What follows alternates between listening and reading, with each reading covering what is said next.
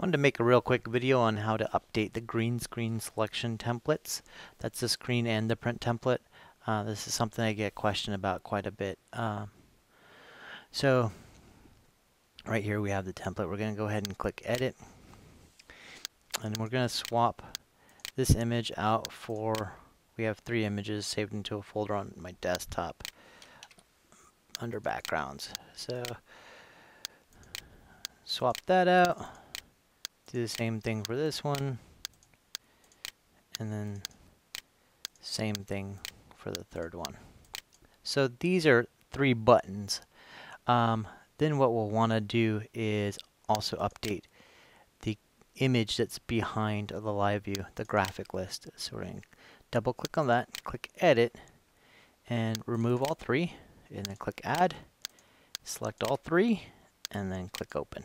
So now that graphic list has been updated to match up with these buttons. We'll go ahead and click Save As, and we'll call it V2 for version 2, so we don't save over the original copy. The next thing we're going to want to do is go into the print template, click Choose, and then Edit, and then do the same thing to this graphic list. Remove, add,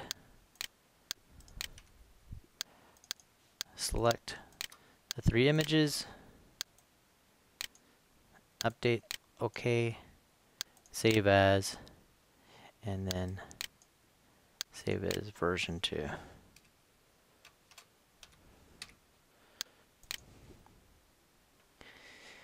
And that's how you update the graphic lists in the green screen selection templates. I know I went through it real quick. Rewind it, watch it again. If you have any questions, we're happy to help. Give us a call. Darkroom Support, Eugene Wise, signing out.